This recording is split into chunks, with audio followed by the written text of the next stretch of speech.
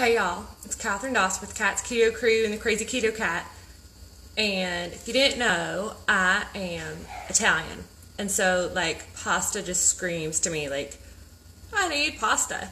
But on the keto diet, that becomes an interesting situation because pasta is so high in carbohydrates. Like what do you do? Okay, so there's a couple of different options. I've got some milk going over here. You look at it in a second. So what are some options for pasta? So there is this. This is called Impossible. It is by Thin Slim Foods. Normal pastas can probably have about 28 net carbs per serving. This will have 8 per serving, which is pretty good. You can add this into a big, huge casserole, and so you're not eating like a full serving, like you'd be eating a portion of that. I'm back. You could also make zoodles, of course. Like spiralized zucchini is delicious. I love it roasted. It sometimes gives it a little bit different of a flavor to it. Tonight, I am giving this a go. So this is palmini, okay? And so they are parts of palm linguine. So what does this look like? That looks like that. Okay, so when I opened the can, I tried one plain, just like totally by itself, and it has been sitting in some sort of like, I don't know if you call it a pickling liquid, but it says you can rinse them off really well, or you can soak them in milk. Well, I only use milk. So I soaked them in a little almond milk for a little bit. But what I'm going to make tonight is basically fettuccine Alfredo with chicken. So what I've got, let's see if I can get you over here without dropping you, is, let me tilt you a little bit. There we go. Okay, so this is just 5 tablespoons of whipping cream. Like straight out whipping cream, y'all. Okay, and so I'm bringing it to a boil.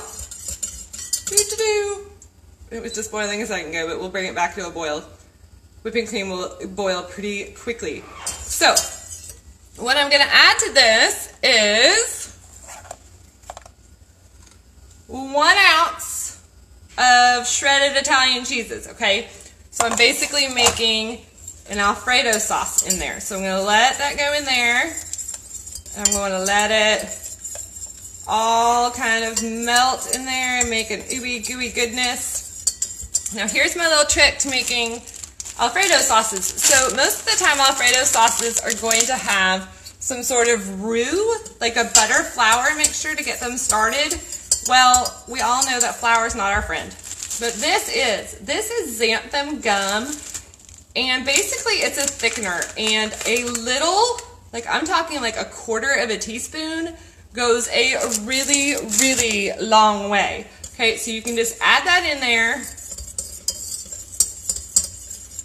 and stir it around and let it get all absorbed in there.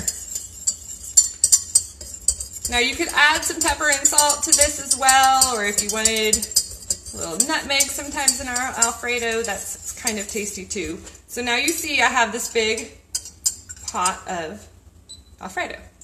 But this is just for me, so we're working on just mine. So here's my hearts of palm, again, linguine.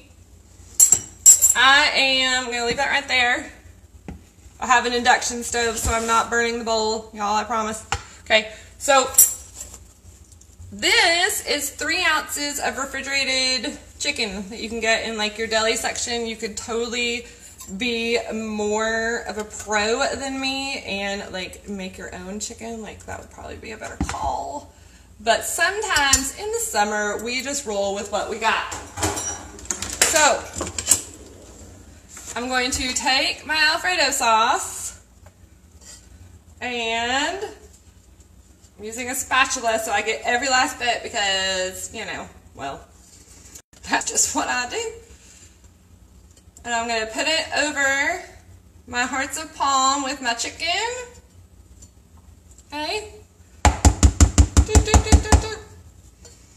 And I'm going to give it a good stir around, right?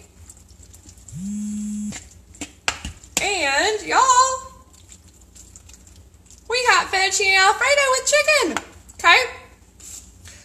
like, how easy was that? Like, you just were here with me for the entire process of making that. And now I've got a delicious bowl of fettuccine Alfredo with chicken. Okay? So, easy peasy, dinner on the go, so easy. Add some salt, add some pepper, and really, it's really good. I'm gonna go eat this whole bowl. So, I hope this satisfies your pasta craving, and let me know what you use as a pasta substitute. I would love to hear it. So, thanks.